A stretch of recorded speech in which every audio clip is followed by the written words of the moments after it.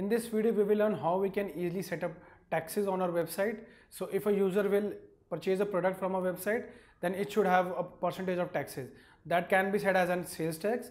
For that, go to store settings. Here you can see some options are visible. Here click on taxes. Now you can see the options are visible for taxes. Here you can see there are no tax rate added, so we'll click on add a tax rate. Here you can see now we need to add a title of the tax as well as a description with the rate. We can also set the type as sales tax or VAT, but we will go for sales tax.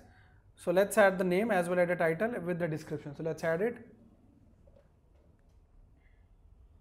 Here you can see we have added the name sales tax with a display title as tax.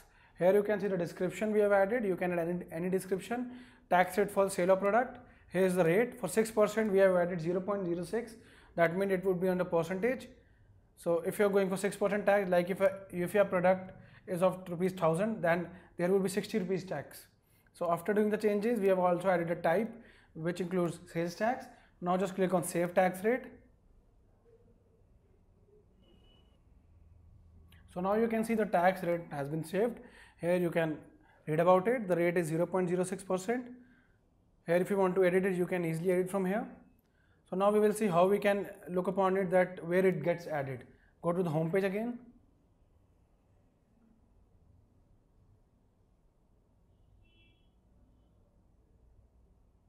Here you can see we have reached the home page. Now we will click on sample category 1 because our product got added on that category. Here you can see a category. Here is a product. Click on it.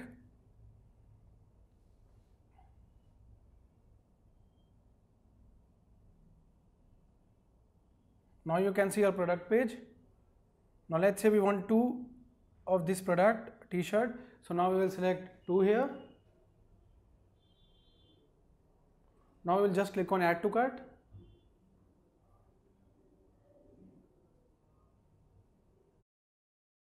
So now you can see we have successfully added. Here you can see item successfully added to your cart. 2 shirts, the total is 1000 rupees. So now we will click on checkout.